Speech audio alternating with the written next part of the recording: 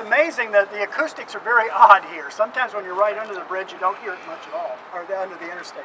Well, we're going to talk about this bridge. You will notice several bridges, and we'll talk about each one as we pass them. Until this bridge was built in 1929, if you wanted to go over to Jeffersonville, Indiana, you rode a ferry boat. And the ferry boats operated for 122 years at this spot. And so this bridge was really dictated by the fact that now people had vehicles and people had their private automobiles and trucks, and it was no longer practical to ride the ferry, although it was every 20 minutes. And so in 1928, agitation started to build a vehicular bridge in Louisville. It actually started before, but by 28 it was coming together.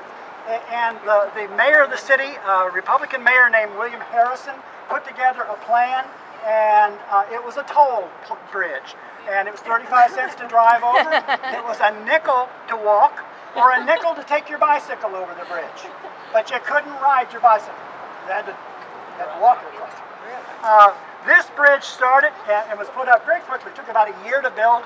And what's interesting about it is when the time came for its dedication service, it was the last week in October of 1929.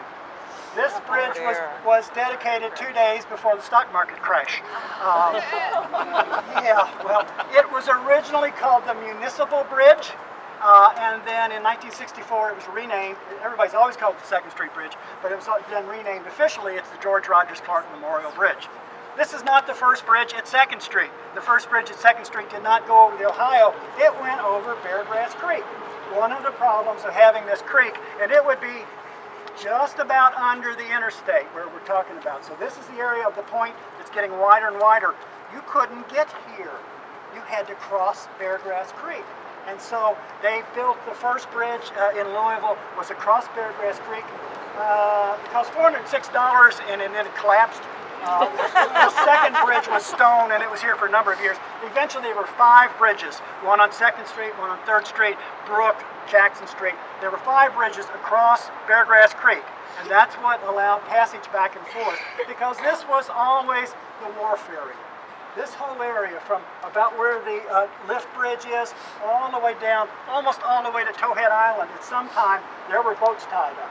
And in the early days, in the great glory days of steamboats, in the 1850s, there would be 2,400 arrivals and departures at the Louisville Wharf. It was the busiest inland port system in America.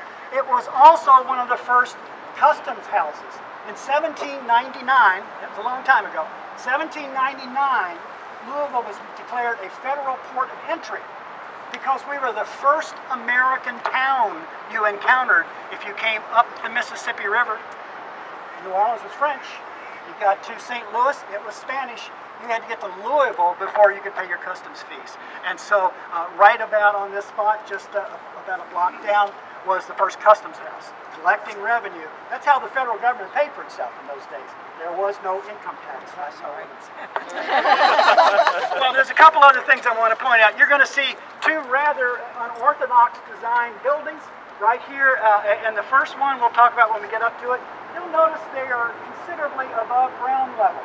They recognize one of the basic facts in Louisville history. We get floods, and we get floods routinely.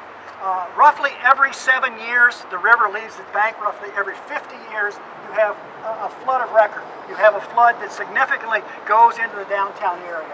Now, the 1937 flood is the Great Flood. That's the flood of record for us and for most of the Ohio Valley. If you look at these tall pylons, this first one, it's marked. It's measured.